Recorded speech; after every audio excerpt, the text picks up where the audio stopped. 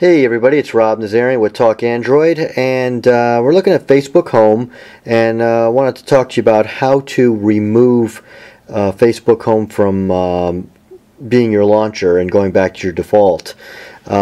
Usually when you have another launcher installed, for a lot of people, if you are not familiar with using launchers, it can be quite confusing. Facebook actually, give them kudos, they actually made this very easy. So I'm going to show you the original way of doing it, and then I'll show you their new method, just so you know, for reference sake. You go in the settings, and you go into your application manager, or it might say apps on other phones, and you can see Facebook Home's right here and they're downloaded. You can either find that there, or you can go to all, and it could be any launcher for that matter that you're running it on. And here, whatever the name of the launcher is, in this particular case it's Home, and you would just go in here and hit clear defaults. I'm going to not do that right now, and I'm going to show you the other method. Both ways will work the same way. Alright, so now let's just go back to Facebook Home, and now instead what we're going to do is we're going to go to settings, home settings, and all you got to do is right here, turn off Facebook Home. Piece of cake. And then you accept it, turn off. Now once you've done that, you back out. Once you hit the home key, what's going to happen is it's going to ask you, just like when you first installed Home, it asks you, do you want to complete the action with Home or whatever your default launcher is, and then you would check off use default, so it always does it. So if you want to go back obviously to your default, you're not going to go to Home right now.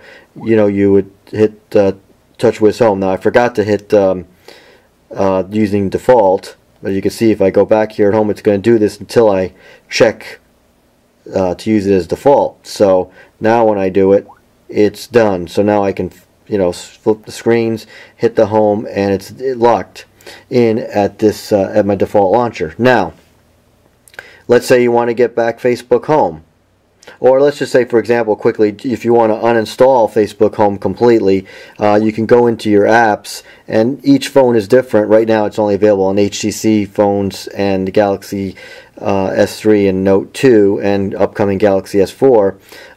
With HTC, you could just hold down the widget, drag it up, it'll say uninstall. Over here on the Samsung Galaxy S3, you go to your menu. This is in your launcher drawer now. Go to your menu and hit uninstall, and then tap the app, and there you go, Home will be uninstalled. Right now I'll hit cancel. So I want to just basically go into how do I get back Home. You want to try it again, maybe you want to show a friend or whatever, you left it on your phone. Basically just open up the app. Very simple. So go right in. Oops, I'm on uninstall. Sorry about that. Facebook Home. So you're in your regular launcher. So let's just go back to that quickly. So you just go in, and you're in your regular app drawer. Just hit Home, open up the app, and it's open, but you're going to hit the Home key to go back at some point, and then you're going to get the same question you got when you first installed Home. So now you're just going to hit, well, first you got to remember to tap on use default, and you can go Home. And now it's good to go. It's just open up right now and hit the Home, and it goes right back to Facebook. Of course, incidentally, you could not check off the default if you just want to show a friend what it looks like or whatever, and then you don't have to go through the process of turning it off, but it really is no big deal. You just go in the settings, Home settings, turn off, and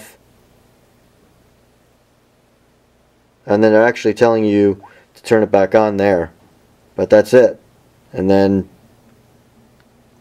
bingo, you're done. So pretty easy. Hopefully it helps a lot of you out there, because I know sometimes that stuff's not obvious, but that's how you turn off Facebook Home and get it back on. So that's pretty much it. Very simple. Thanks for watching. This is Rob Nazarian with Talk Android.